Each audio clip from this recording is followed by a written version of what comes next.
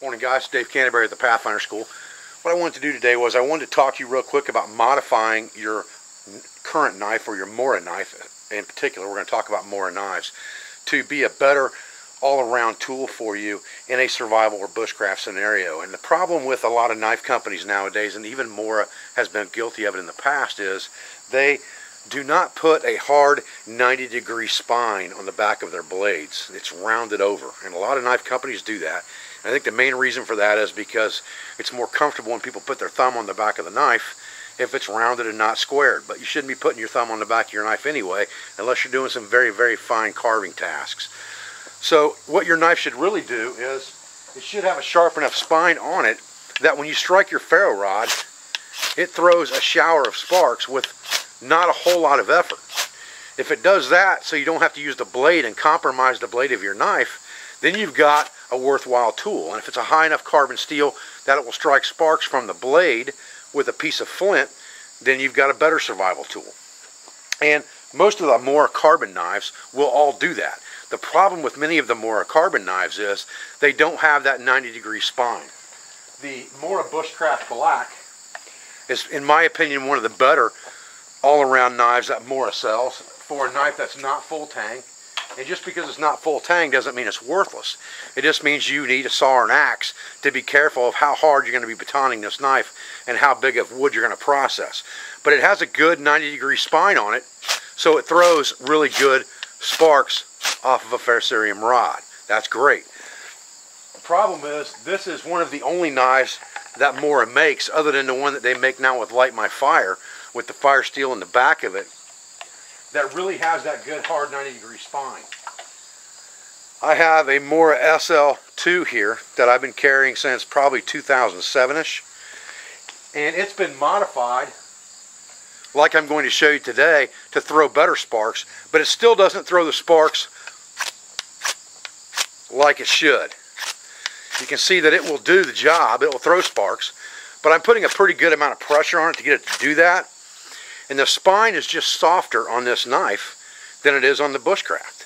So you've got to take those things into consideration when you select a knife. Now this is my backup fine carving knife, but I'd still like to have my backup knife do most of the things that my regular knife will do.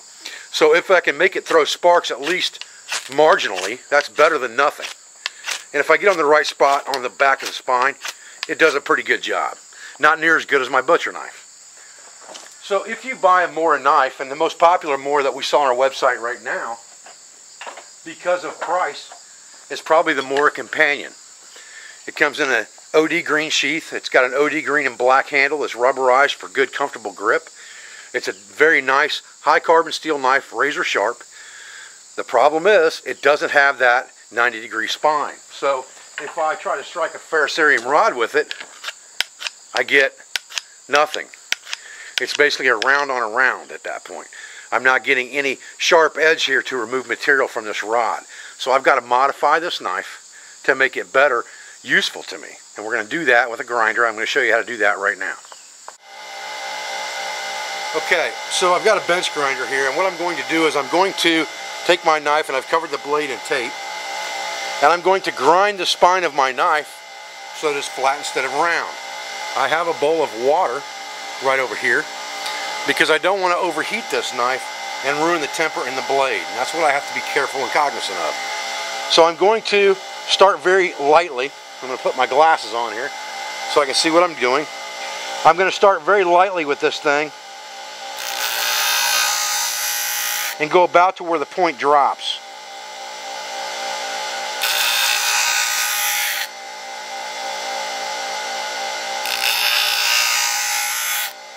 Trying to keep it nice and flat.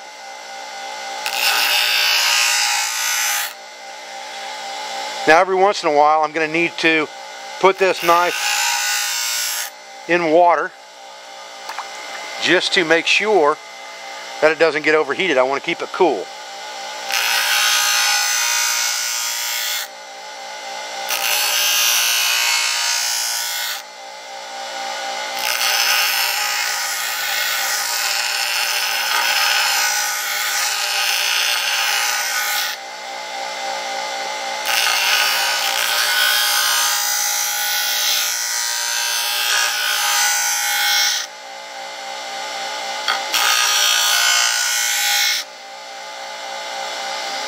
There we go. Now we're starting to get some edge built up on there, where it's a good flat 90, and that's what we're after.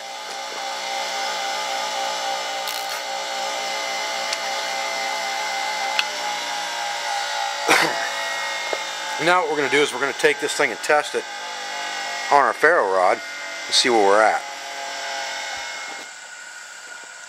Okay, so now we've ground off this spine, we've kept it cool. We didn't change the temper because we haven't changed the color anywhere. And now we're getting this.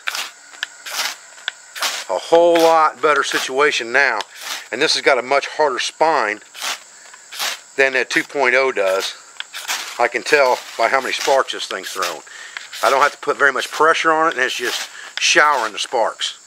And that is exactly what I'm looking for. Now I have a good usable knife for bushcraft and survival. Not only is it going to be a good carving knife, it's going to stay really sharp.